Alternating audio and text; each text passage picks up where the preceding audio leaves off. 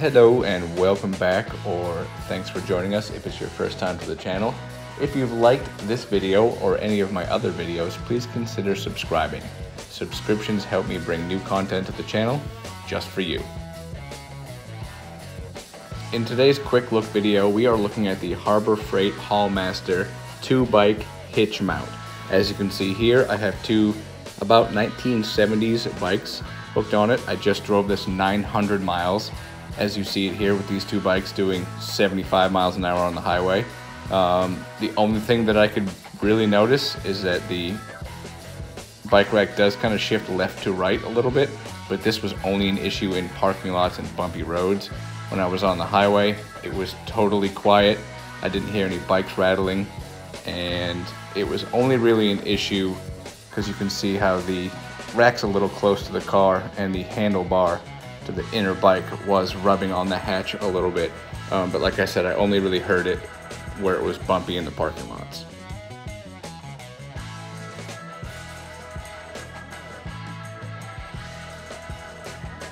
The hitch system here actually pivots. If I can take this pin out with one hand, which I probably can't, you can actually pivot this forward so you can access your trunk or hatch.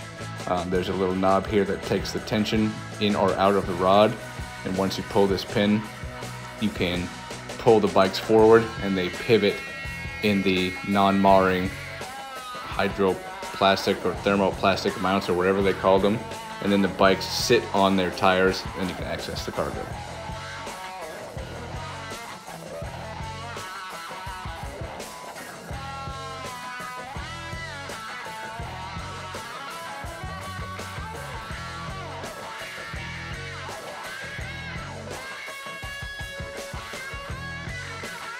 Seen here is the tension adjustment knob that you can screw in to stop the upper rod from wiggling back and forth once the pin is in.